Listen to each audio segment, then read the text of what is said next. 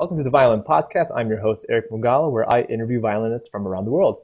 If you're new to the podcast, thanks for joining us today. Please be sure to subscribe for future episodes and hit those bell notifications.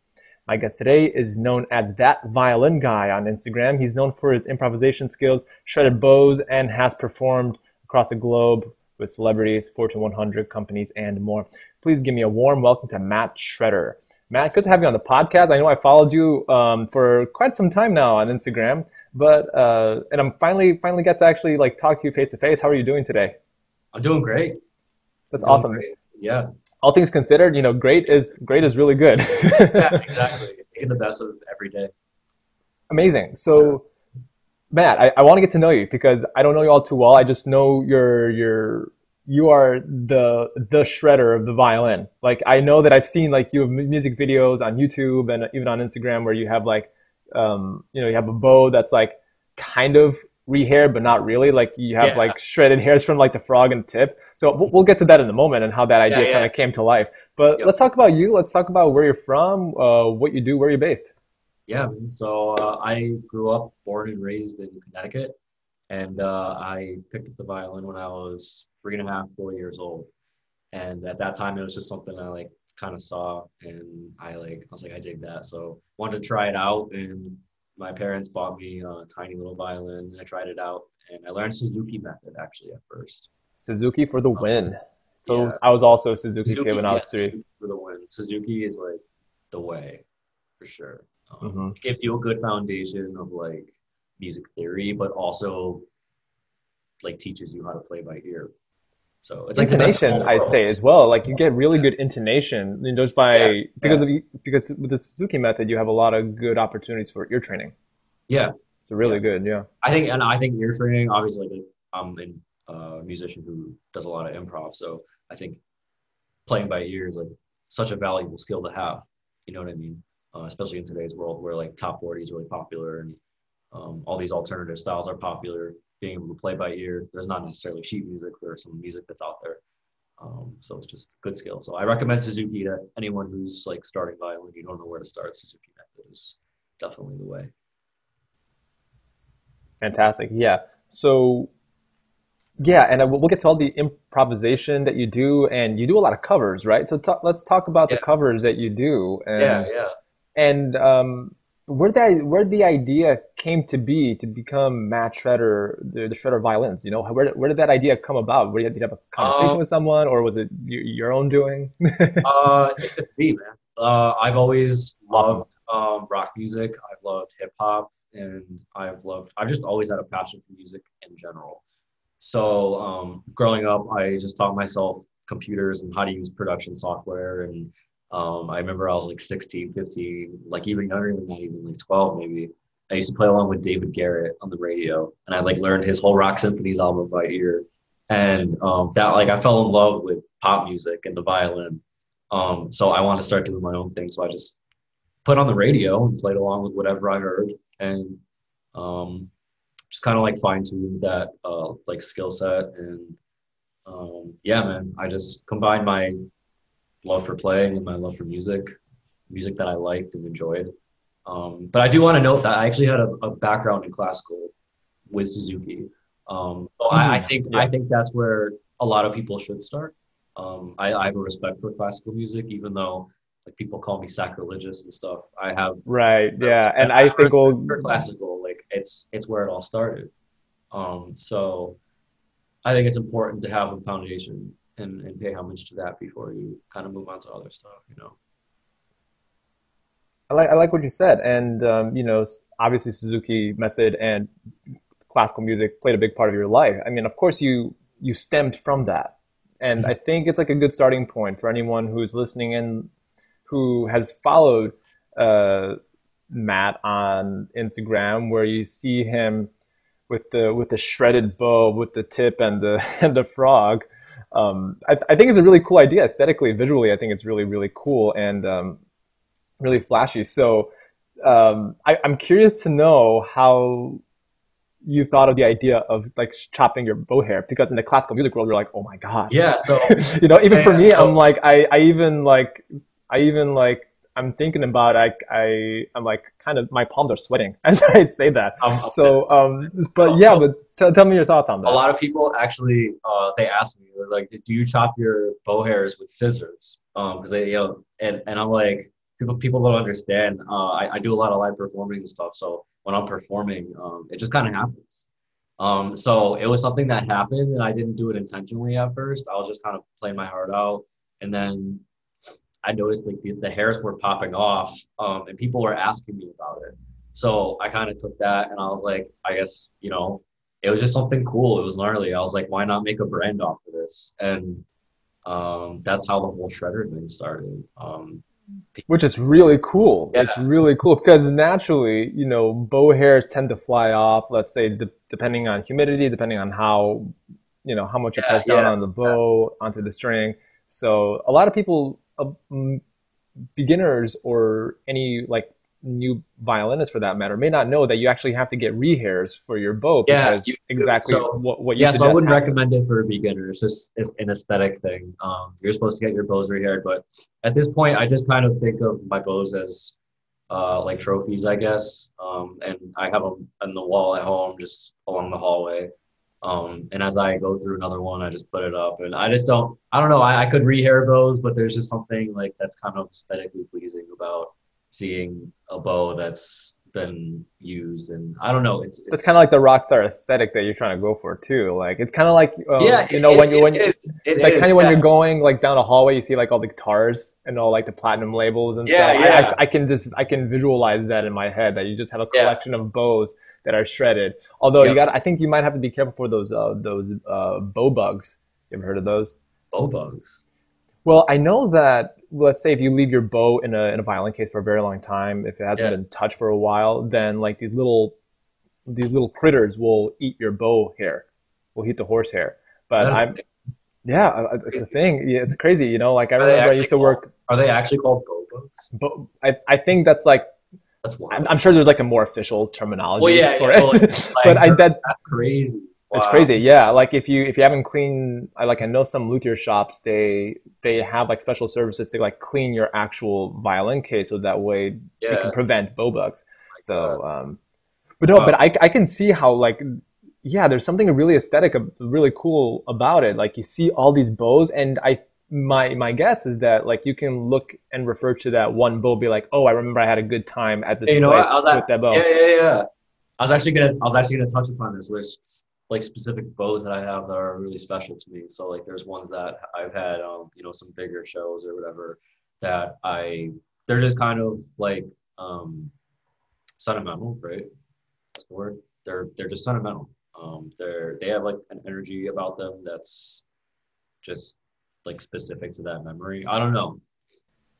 Yeah, I totally agree with you. It's kind of Yeah, like when you have a certain violin or a certain instrument that you kind of connect with that instrument at that one time. yeah, exactly. It's kind of a very unique feeling where you first hold your instrument and you're like, it kind of takes you back to that one moment where you had a Yeah, good performance with that instrument. yeah. Or yeah, um, do you? Based on what I saw in your videos and your YouTube and your Instagram, you're electric violins, right? But do you also have like other electric violins? You have like a five string, or do you just like rely on one Yeah, like yeah. frets? So I actually love, excuse me, I love acoustic violins. It's actually my favorite to be honest with you.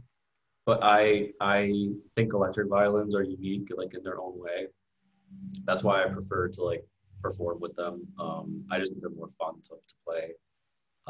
But I think acoustic violins are just better to like play at when you're at home alone practicing, or you just like you're just playing like by yourself. And I don't know, there's a certain energy about those that are it's just more you feel more connected to the instrument. I like how you said the word energy because different genres have different energies, different instruments have different energies. Talk about your if you can touch upon a little bit about your your journey through different genres and how you kind of made your sound unique and the way you play covers and the way you create your own music unique. Yeah, so that's funny that you're asking me this because I'm actually in like the middle of a huge transition right now with the genres that I'm doing. But I've really tried in the past to kind of um, like combine things as much as I can. So like I said, my kind of top three, I kind of go up my music in like my career based off of how like I'm feeling, I guess. So if I'm feeling a certain type of music at that point in my life, I'll really incorporate that with like the cores of like what I already do, so like hip hop It's kind or of like you're focusing on the uh, present. yeah, exactly. But I try to like mash up several things together to kind of make a sound that people haven't heard before. Kind of like the aesthetic too. So I combine like hip hop aesthetic with kind of punk, more grunge aesthetic. So it's like a combo that's it's just it's not common. You know, people have done it before, but I think with the violin it makes it really unique. Yeah, especially with you have like black violin where it's combining like violin and hip hop, which is like really Yeah. unique. I think I don't know how old that band is, like maybe over 10 years or even older than that. But like I remember first like my first album that I bought from Black Violin, I was like so amazed, even as a classical violinist, because I growing up I used to listen to a lot of hip hop. Actually, people may not know this about me, but as a violinist, I listened to like Eminem. I listened to something like Exhibit, like as raunchy as that. Like I actually really enjoyed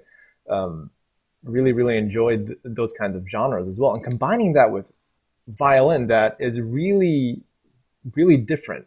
And I Yeah. can see you're trying to do that. So what are some of the genres that you try combining? Are there any two in particular that you try doing? I've seen you do a little bit of like techno trance and then some rock. So what actually it's funny, before the interview I was doing some research on you, and you did the Beethoven. Yeah, the Beethoven The video. Beethoven. I thought that was really clever. Classical with hip hop. Hmm. Yeah. Um, So yeah, can you share your thoughts on that? yeah, so the Beethoven video is just this crazy idea I had. I heard this track made by Clutch. Shout out to Clutch. He's an awesome guy. He's a producer from New Orleans. He originally made that track. And so I reached out to him and I was like, can I make a whole music video off of this? And he gave me the okay. So I had this vision in my head of kind of doing like starting the video out, just doing something over the top. You feel me? Like something that people would just be what the hell is this? But something that people would also be like, this is awesome. So I figured I'll start out the video just dressed like classical attire, that era of music and like that, the Baroque era, and start out. People will just think it's a normal violin video, and then like bam, just hits. And that project ended up being really fun. It was pretty successful, and it was a lot of fun to film and like be creative and go back and forth with everyone. And Yeah, I think amongst like the classical musicians, and of course, I'm only relating it to classical music because I'm a classical musician, but yeah, the idea of music videos, mhm, we see like violence, like Lindsey Sterling doing like something really crazy with like the dancing with yeah, alongside the playing, and it's like incredibly acrobatic. yeah, Yeah, it's super acrobatic, and then you try to create this vision to come to life into a music video. Talk about that process where you have the idea or you're collaborating with an artist, like, talking to Clutch and trying to combine those ideas and try to make it into a music video. Can you share your thoughts on how that yeah. process Like is? it all starts like anything else, like with kind of an idea in your head of, no matter how crazy it might seem, you're like, I kind of want to do this. I want to make it a video. So, I guess go through that creative process of going back and forth with someone and having two creative like inputs, and like he's the person who originally made the track, and then I'm the person who's doing kind of like a remix, instrumental remix. So having the input from the original creator and then from a musician with like a classical background, and that like that particular video, that was really cool. Like being able to collaborate like that, and with my videographer as well at that time, like the day of the shoot and everything. Clutch wasn't there the day of the shoot, but um, being able to collaborate with my videographer on that was great too. That's awesome. And I think your Yeah. audience truly appreciates the work that you're doing, because, you have thousands of subscribers on YouTube, you have thousands of subscribers on Instagram. So like Start. It's a good you, start. It's a Yeah, good start, yeah. And yeah, I am nowhere close to where you are, but like it's you're also like attracting a certain audience, and I think that well, if in a business perspective, you're doing what the market likes, and you're just continuing to make more products according to what the exactly. market responds to. Right. So from a business perspective, I know I talk a lot about music business on the Violin Podcast because it's important. Yep. During these times during the pandemic, like how do you earn money as a musician, just in general, not even as a classical musician or violinist per se, but even as a musician. And I think trying to provide a lot of value to your audience makes a big difference. So can you talk about the process when you have an idea? Let's say you're writing a new piece of music. How does that process look like when you're trying to cater to different audiences or even attract new audiences? I try to structure my music in a way that keeps grabbing people's attention all throughout the whole thing. That's my number one goal when I create. I always want to have people's attention. So if that translates to when I'm writing a song, I'll make sure the beat switches up so much so that, like you just never get bored listening to it. You know what I mean? I think that's really, really important because people as a musician and especially from the business perspective, like you were saying, you're an entertainer. So it's your job to make sure that people are entertained. And if you can have fun and be creative in that process, then that's a win-win. You know what I'm saying? Yeah, absolutely. I think if you enjoy the process a lot more, it makes things a whole lot easier. It's kind of like I mentioned Gary Vaynerchuk in 2 podcast episodes ago. Like, if you like what you do, then it's everything will kind of take care of the Yeah, rest. And I think he's like a perfect example of like the entrepreneur mindset. But I think that's as a musician, you choose to become a musician because you enjoy doing it to begin it's a with, passion. and it's a Yeah, passion, right? nobody wakes up and they're like, oh, I want to be a musician, just because. I mean, there are people out there like that, but you know what I'm saying. Generally, musicians, I think, wake up and they do what they love. It's a labor of love, you know. At least that's what it was for me too. When I first started out, it was always a labor of love. I would drive 6 hours to be paid $250 at a gig. And people would I look at know me like that I was feeling. crazy. Yeah. And people look at me like I was crazy. And I was like, it's not even a thing to me. You know what I mean? It is what it is. It's what I do. Um, Yeah, and of course, when you think of if you have a lot of time, yeah, I think time is the biggest factor. Like if you be consistent over a long period of time, yeah, that's it. then That's that's it. all it is People think, consistency. yeah, people think, everything is overnight too. Like I have a lot of people like say, oh, you're lucky, or oh, you must have some sort of something like, I used to work at a grocery store for 8.25 an hour. And I didn't know anyone in the music industry. I grew up in like this um town in the middle of nowhere in Connecticut. Um, and I mean, the thing of it is, you just have to be consistent. Be like with everything you do, no matter what, like it's content or practicing a passion or um, like it really doesn't matter where you come from. 100, Truly, 120%. truly. Yeah. Are there any musicians in your family, or are you the only one? No, I'm the only musician in my family. My dad plays a little bit of um, excuse me, my mom plays a little bit of guitar and my dad sings. But I'm, the only like musician who performs. But it's great to know that your parents understood the value of music, so that way they introduced it to you at a very young age. Yeah, yeah, definitely. They definitely helped me when I was first starting out and I got my instrument. They were, supportive. So yeah. That's awesome. That's awesome, Matt. We touched a little bit on Mhm. inspiration. What are some of the things that inspire you to pick up your violin every day and to play? Um, I want to change the world, man. I want to change the world. And it's like a lot of people say that, but I truly feel like that was God's reason for me on this earth was to change something.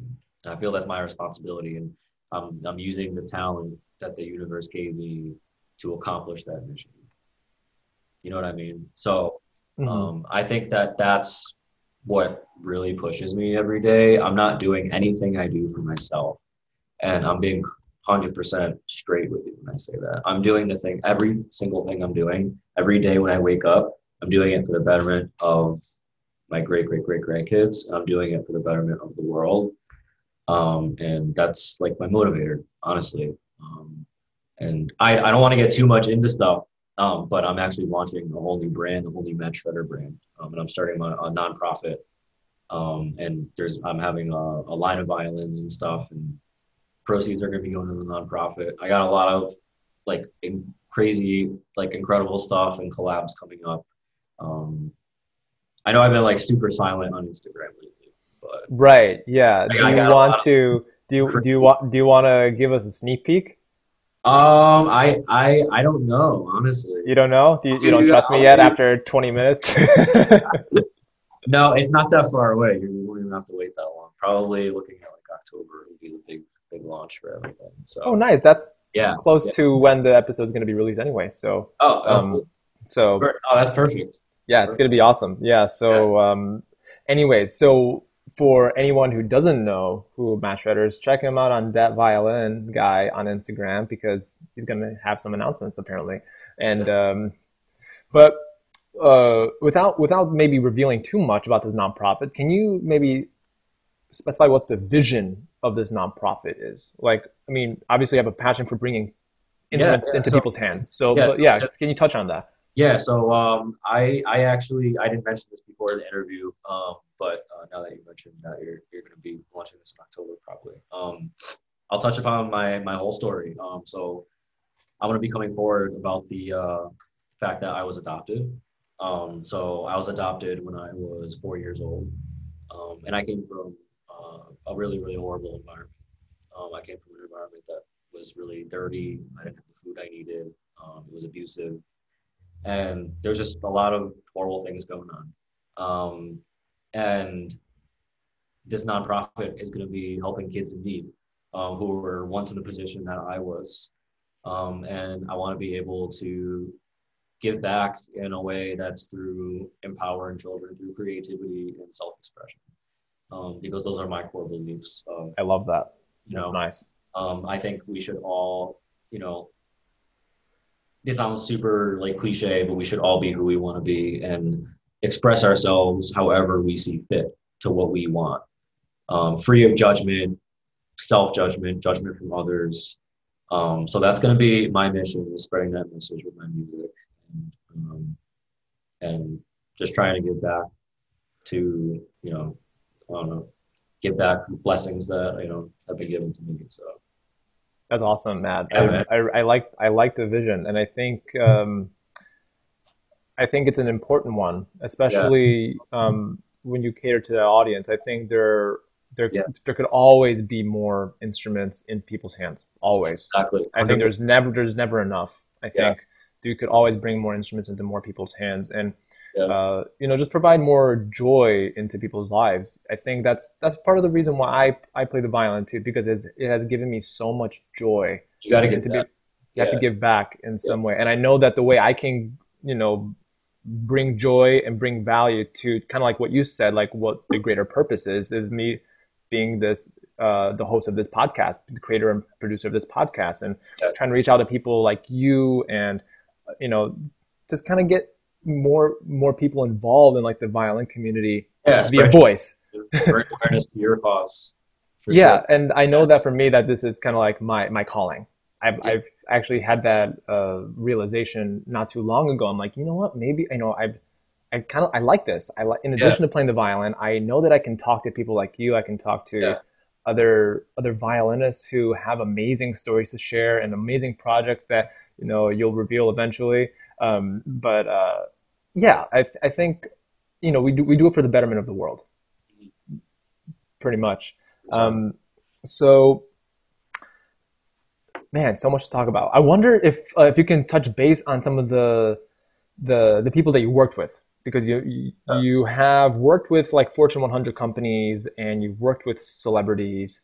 Yeah. What kind of celebrities, if you're allowed to give names out, you worked with? Absolutely. So I just basically, I think a part of being a musician is in today's world is seizing every single opportunity that comes your way. So a lot of the encounters I've had and a lot of the projects I've been able to work on with celebrities have been through either networking opportunities that have come across or just general like time and place. Yeah, and I think a big part of it too has also been development of myself as an artist, my image and everything. That definitely helps progress. Yeah, I've worked with Fetty Wap, Neil Patrick Harris, um, bunch of different companies. I've worked with different hip hop artists, different producers, a lot of different people. I love Neil Patrick Harris. Neil Patrick Harris, Yeah, he's he's super fantastic, fun. and I'm sure he's super awesome in person. Yeah, He's he, How Much a Mother. Clearly, I think that's yeah, one of my favorite TV sitcoms. yeah, Barney Stinson. I think is a great character that he plays, and but we haven't really had a guest. You're the first one who actually has worked with like major corporations, like a Fortune 100 company, yeah, and you cater. It's not like your traditional classical setting where you're in an auditorium and everybody is. It's kind of yeah, like yeah. it's not like So that, it's not like a traditional one way conversation where you are the artist and you are providing a product to the audience and the yeah, audience is there to listen, right? So can you talk about that experience of working with these companies? yeah. So it's been interesting at times because we're at a weird point in society where, um, like different genres of music are being more widely accepted into mainstream. So I've been working with some companies, like big companies like True Value and Toyota. These are these like big companies, and they've been wanting me to like play hip hop and play like these things at their events and stuff. And it's great and it's a lot of fun. It feels strange though, like collaborating sometimes with them because I have to keep it like um, pretty G-rated, but at the same time, I still have to like be, myself. So it's it's an interesting mix, but it's a lot of fun. I've had some amazing opportunities come along the past like year and a half, 2 years, performing at some like crazy places across the world. It's been a blast, yeah. But I think a big part of the fact that I've been able to work with a wide array of companies is definitely like a lot in image and how you like portray yourself, is super important. Marketability. Yeah, marketability. Marketability. Yeah, I think once you have a good product, that's when you can actually sell the product. I think without becoming a good player or having a good sound or having music to perform, if that is nowhere to be found at the absolute basic, then you're not going to get hired for any of these gigs per se, and you're not going to establish the networking possibilities. You're not going to expand your network because I Your know for network me is and you, yeah, and maybe you can comment on this where for me I've played a handful of gigs, I admit, and there are some times where I just was not called again, and yeah, it happens too. yeah, it does. Yeah, And even things you think went really well, people, it's happened to me so many times. true, It's yeah. just the name of the game. I think also is just once you fail is to not be discouraged once you're failing. I think Yeah, as a violinist, for me, I think we oftentimes, being a violinist is a very personal thing, mhm, especially when you consider it as a career, because your violin is your voice and your violin is also your way to talk about various topics that are not musically related, because music kind of connects cultures together and yeah, ideas yeah. together and it's supposed to challenge us in different ways. And I think um, many violinists, even sometimes myself, like I kind of have to kind of disconnect my personality to the music that I'm playing, because this is Yeah. just its own work. Have you Yeah. ever had any experiences where that has happened to you, where you kind of have to disassociate like disassociate match shredder to like a different piece of music, Um, or match shredders in every single song, like every single one? yeah. Yeah. Honestly, yeah, No, more and that's personal. okay. I Yeah, think more like I personal, the second one. Yeah, yeah, because honestly, like with classical music, we're playing music of, let's say, let's just say it's straight up dead yeah, old white guys yeah, yeah, from yeah. Europe. That literally straight up, like Yeah. No, yeah, literally. and it's okay. And I think there's become like this really important movement, at least in the classical music world, Yeah, where we're starting to kind of acknowledge that, like, hey, there are some amazing African American yeah, composers and players, yeah, and yeah, it's always an ongoing conversation, but yeah. um, Yeah, I've noticed that in recent years, people are really starting to respect the fact that there's an extremely talented African American community of musicians and specifically string players. yeah, One many of of my many one of my huge inspirations was Shanti Floyd, uh, the Mad Violinist. He's yeah, incredible, absolutely incredible, incredible player. Yeah, incredible musician. yeah, and I think. And if if you like this conversation, please make sure to hit the subscribe button, because we have an interview coming up with, not to spoil anything, but Ty Murray, who's a wonderful African American violinist, and we're going to have her on the podcast as well. So please be sure to subscribe and stick around for that. But I want to talk about perhaps your upcoming projects without revealing too much, of course, right? Yeah, With what talk about the journey of rebranding yourself or creating a new brand, because again, that's like yeah, another music business term, and rebranding yourself from being Matt Shredder to something else. yeah, That's a major decision that an artist makes when you decide yeah, to kind of do like a 180 flip into doing something yeah. different. So can you talk about what your thoughts are, what you've been thinking about, anything that personally happened to you that inspired you to make the switch? So Yeah, so like I mentioned before, I really try to be off like as authentic as I can, and I try to make my career kind of literally like images my life, for the most part. Um, so this year has been a pretty big personal journey growth for me, and I wanted to let that reflect in my art, and who I am as an artist and my brand. So I think it's appropriate, judging by some of the personal, uh, you know, positive growth changes that I've gone through, that I also do that with my brand. And I think evolving is one of the most important things you can do as an artist, is constantly evolve and constantly change. Um, I mean, that's pretty much it. That was my inspiration, was just personal growth and trying to evolve. trying to evolve, trying to keep up. Um, you know, we're in such like a fast changing world. I think that it's really important that you always keep up with the times. Always. You know, Yeah, I couldn't agree more with you. I think evolution, we always are trying to evolve. you I can't stay. think, You yeah, gotta you stay. can't stay still. Even the greats from like 200, 300 years ago, they never stood still. They're always trying to be better every day. Yeah. That's something that I was told once before by a teacher of mine, just be better. Be Yeah. better every single day, and don't stand still. If you're standing still, if you're not doing anything, then just as good as being dead, to be, not to Yep. be crass, Facts. but True.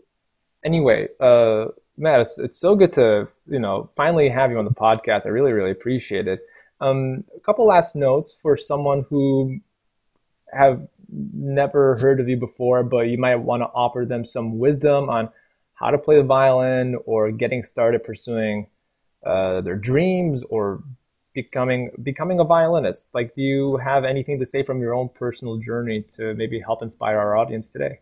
Yeah. I've gone through quite a bit of things in my music career so far, and I'm still young, still got a lot to go. But I think the number one thing that has been a trend of success, in everything that I've ever done in my life, professionally and personally, has been persistence.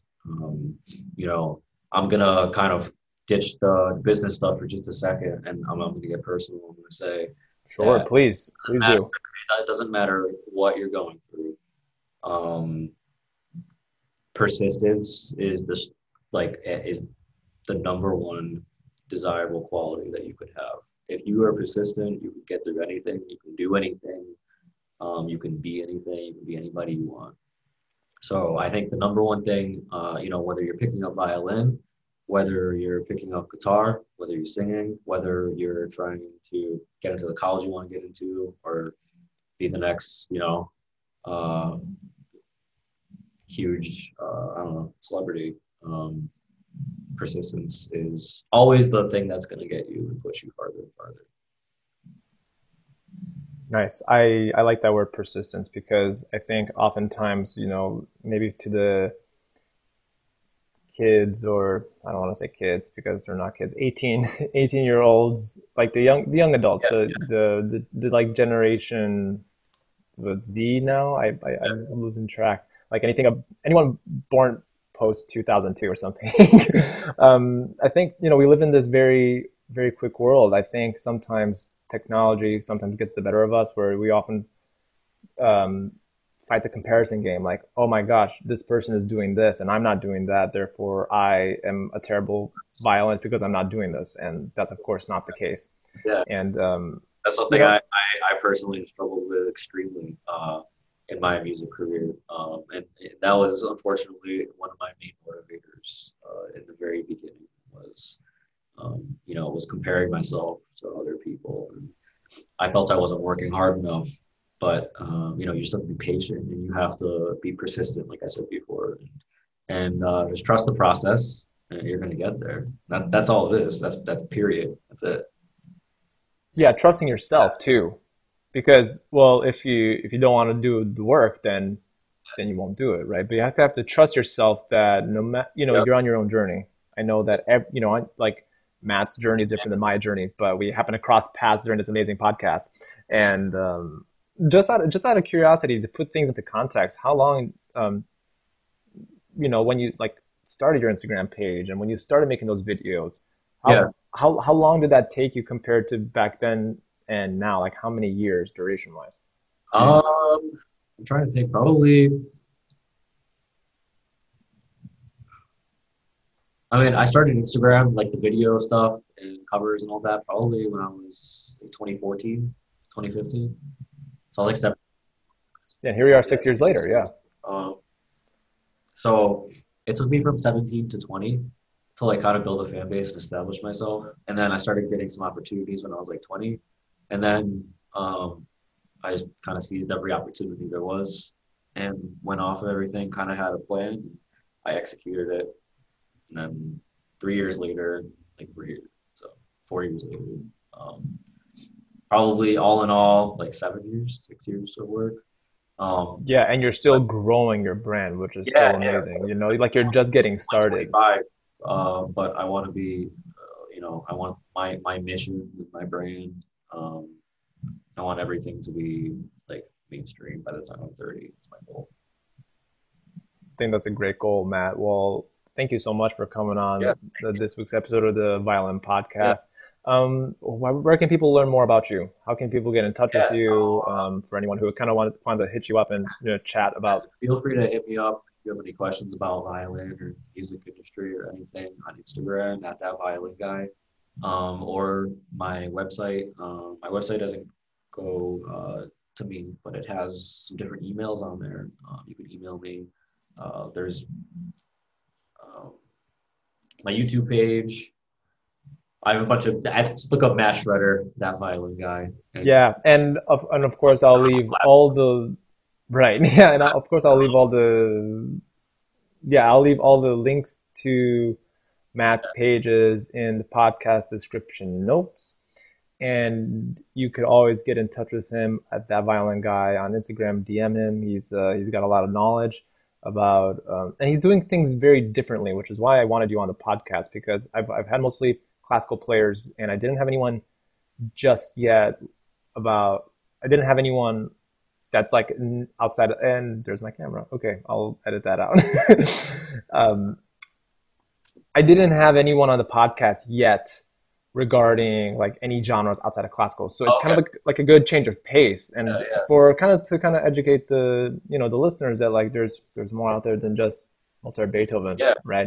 yeah. There's Beethoven, that Matt did, but which but anyways, yeah, go check that video out. It's really good. Um, anyways, ladies and gentlemen, Matt Shredder, thank you so much again. If you like this episode of the Violin Podcast, please make sure to hit the subscribe button, hit the bell notifications.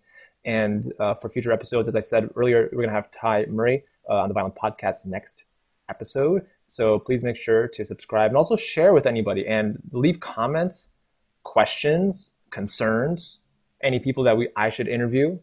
And I look forward to talking to you more, Matt. I think let's hope to maybe build this violin community, and you could, you're officially a part of the Violin Podcast interviewee community. So I appreciate that. You are officially part of the Shred Cult community. The Shred Cult, I love it.